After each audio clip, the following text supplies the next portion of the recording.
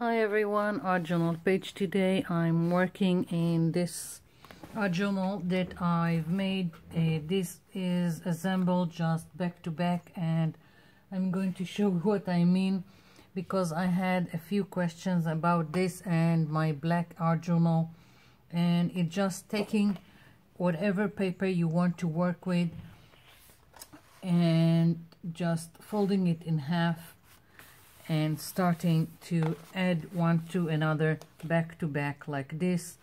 I'm making a lot of journals like that. I like it. It's easy. I don't need to stitch anything, and I just need to put some glue, and I can also add as much as I want because I'm also putting cover only when I think I'm done. And here I'm just attaching another page for this, and that's how I get my journal. Now the next thing is that it's really easy to work with, because as long as I don't have a cover and I want to work on this page, I can just make it like this so it will be even and I have a smooth surface to work on. I'm starting this page with a lot of putting paint with a brayer. I've got all kinds of blues and green and purple and even pink, and I'm just going to play with it in building an interesting background. I'm putting the acrylic paint on craft foam. I found out that I like it, that it gives me more, the paint spreads better when I'm putting it on the craft foam, and I'm just spreading the paint quite randomly. And I also, I'm pushing my brayer to pick more paint that is on the craft foam. So just putting paint and just, now I know my brayer is quicking. Couldn't find the WD-40, and my other brayer just broke, so that's what I have to work with. So sorry about the squeaking. I'll try to be quick about it. Now I'm not cleaning in between. They are all, at least right now, from the same family. I don't need to start cleaning the mat or the brayer, and I don't really even care which color I put first. I'm just playing around and basically covering my page with all kinds of shades of blue and partly green, at least now. Let's see, let's go for a little bit more green now. Each time I'm putting a small amount here and I'm spreading it, so to be gentle here on my page. If I'm not spreading it, it will put a blob of paint on the page.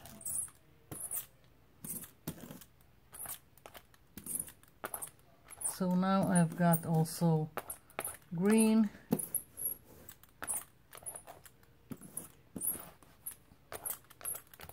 You can pick any colors you like. Moving back to some light blue.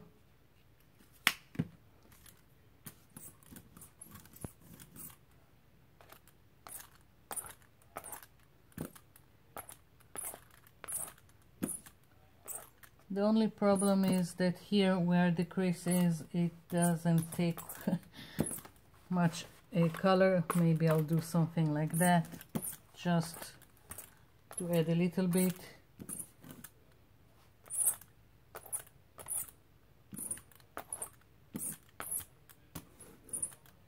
This is quite random. There are no rules. Just put paint wherever you think it's needed. Moving on to some light purple, lavender, I think. It really doesn't matter. Use whatever you have. Play with the colors. I'm putting it gently. I don't want it to overwhelm my page.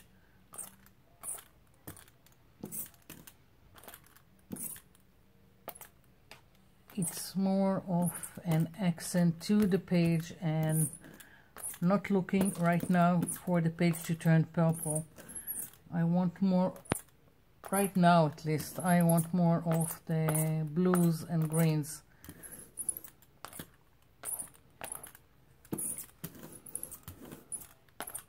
Okay, moving on.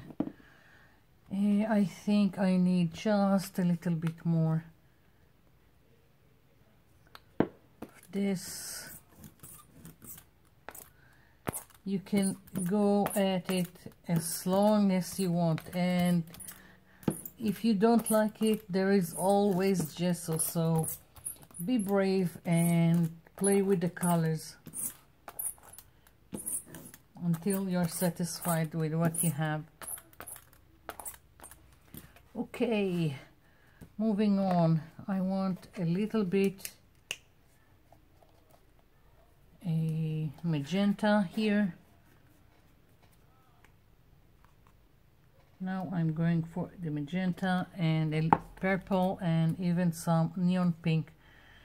Okay, spreading it, and as you can see, I didn't clean, and now just very gently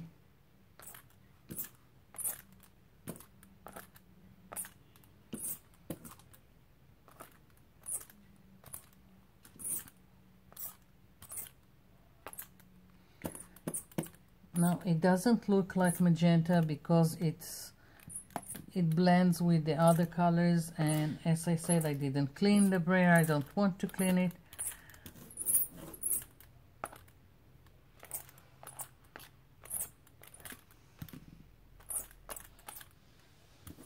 I have several places with white, and I'm going to be brave and leave it be.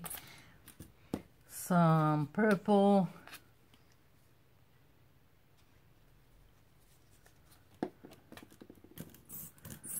You see how the background is changing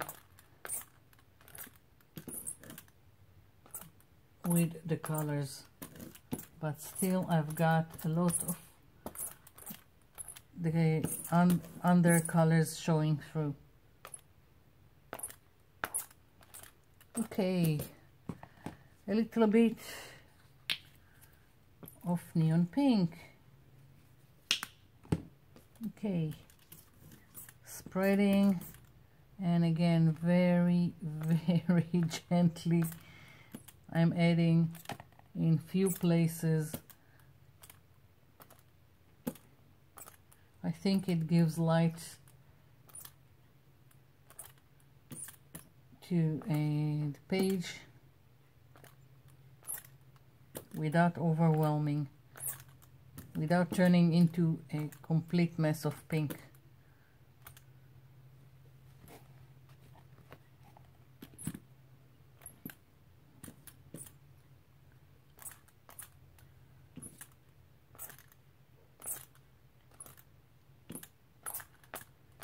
Okay.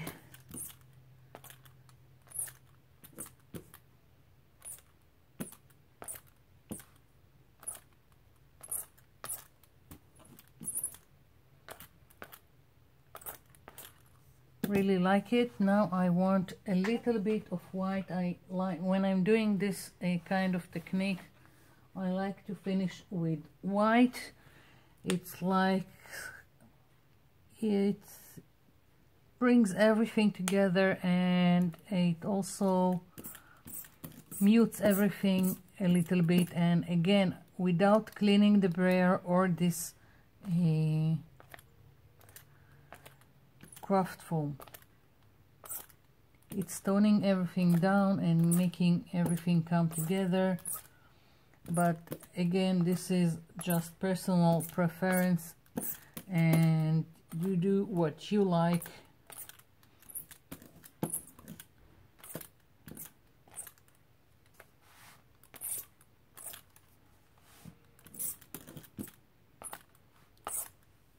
Okay, I really like it. Maybe just a little bit more here, and I'm leaving it be. It needs to dry before I continue. I'm planning on stamping on it, so it needs to be dry. I'll be back. I'm back. So I want to stamp here. It's dry and I've picked some stamps. It really doesn't matter. I personally like to have some either text, numbers. I like circles, anything goes. And right now I'm going to use this stamp, and I'm going to stamp randomly. Don't know if most of it, but some of it is going to get covered. It's only so to add detail to the background, so more interest, more detail. So it really doesn't matter what stamps you have, just have fun with it. So next, something with numbers. I'm using Momento Tuxedo Black. It's a permanent ink pad. You can also stencil if you don't have this kind of stamp. If you have it in stencil, then do it with stencil. Again, it's just for added details and fun, and it really doesn't matter. I'm not even concerned if it gives me a fine print of the stamp.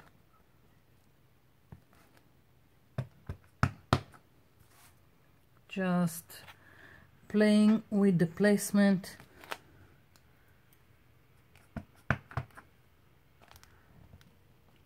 Like so, and maybe just, I've got the flower here.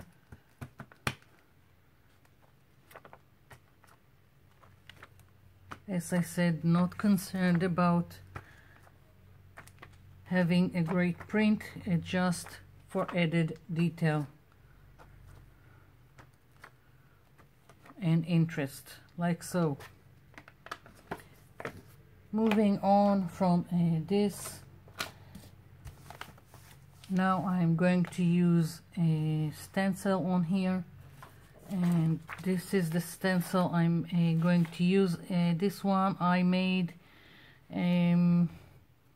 it's, I don't know if you can see, but it's not even symmetrical. I just wanted some kind of a mandala, and that's what I've done. I want to stencil here with gesso. So where is my gesso? I would have swore I put it here. Okay, gesso, and I'm taking a makeup sponge, dipping into the gesso and dabbing it so I don't have too much excess. And let's see, I think I'll go, or maybe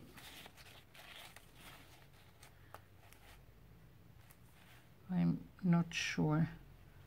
Yeah, like this, I think.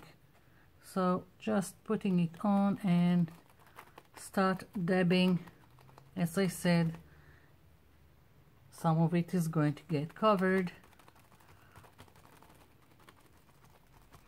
but I think all the layers are just worth it.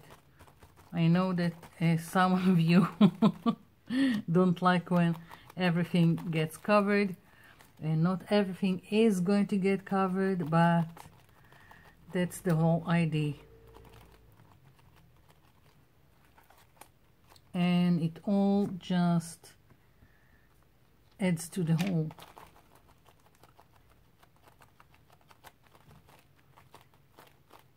So I'm going to continue doing this. Here it is, like this it's going to be. And then another one here, and then I'll come back.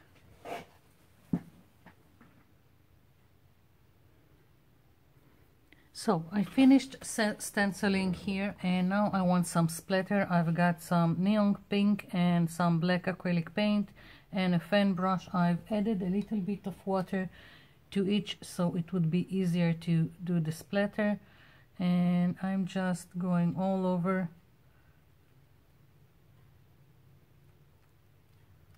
And splattering. And switching to the black.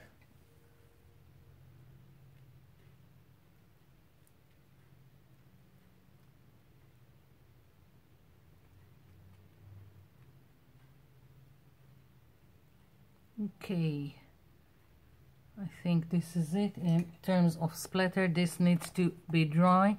I am moving on. I've printed a cat silhouette from the internet. There are a lot of free printables out there, and traced it on black Bristol paper. You can do it on white and just paint it black, whatever you have. And now I want again to stencil on top of it with gesso. I'm just I thought at first to use the same stencil that I used in the background, but then I figured it would be too much of the same thing, so I'm switching to a different kind of stencil. Here we go. Let's see. I've got this one, and I want to stencil on top of this cat, and just trying to figure out how I want to go about it.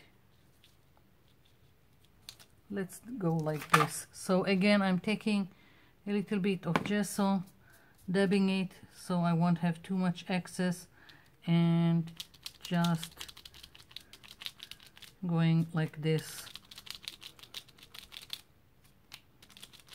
So I will have an interesting cat as a focal point.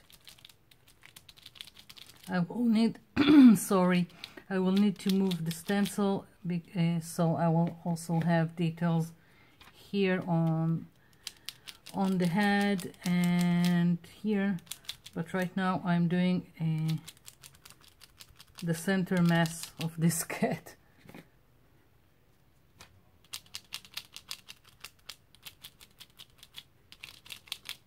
Okay.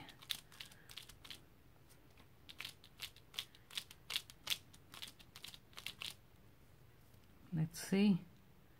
Yeah, it needs just a little bit more gesso in several places, so it won't look gray.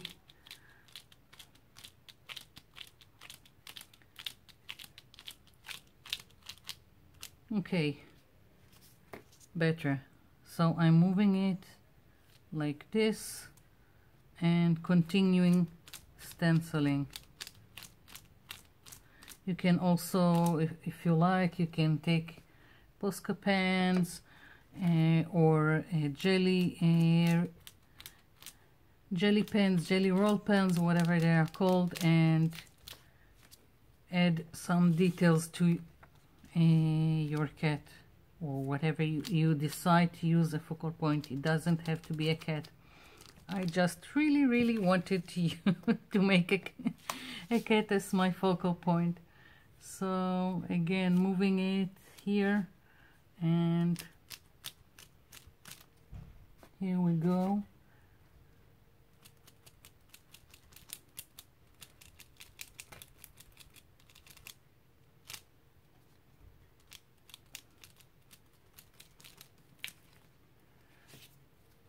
just a little bit more here.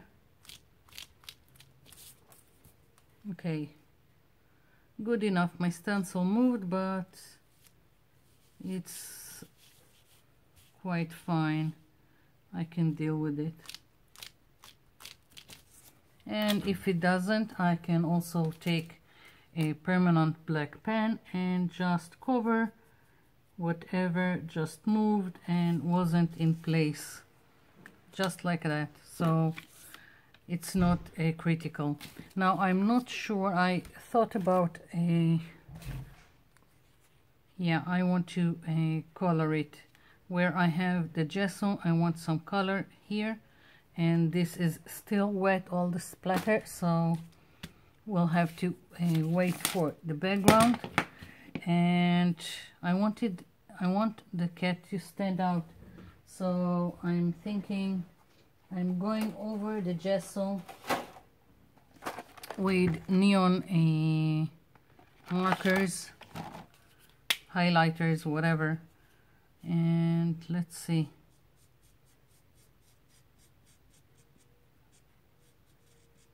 Something like that. Just going to play with the colors. Really didn't, it's not planned.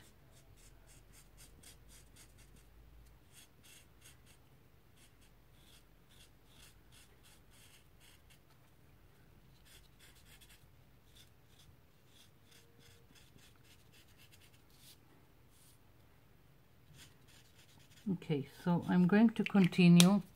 Not sure where this is going. I'm just going to put some color like so, and we'll see where it gets me. I'll be back. I'm back. So I've got my background, I've got my psychedelic cat that is going to go here. Now I just want to ink around the edges just to give a little bit of framing to the page. I'm using a black ink pad, and I'm just going generously in. I think it will look more dramatic like this, so that's why I'm doing it.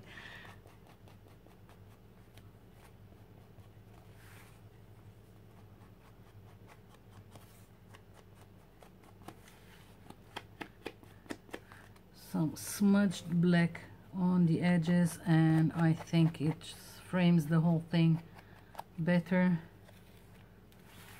Yeah, like this. Let's just glue my cat.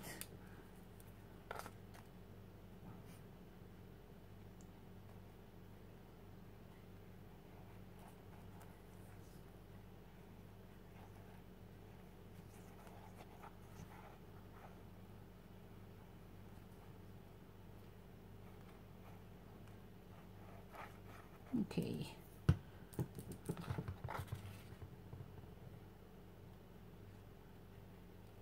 Here is my cat, and I have some words that I want to put here. So again, some glue is needed.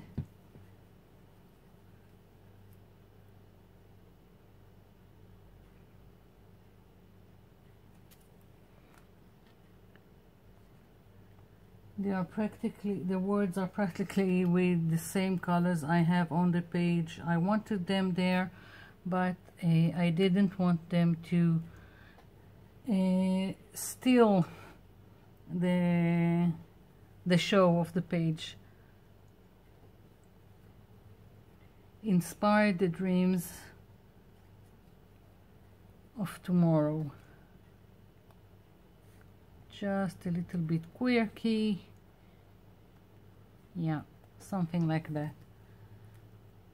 And this is it. Basically, that's my page, and I hope you liked it. I'm really I really like all the details. I'll bring it closer to the camera so you will see what I'm talking about and why I went and done all that.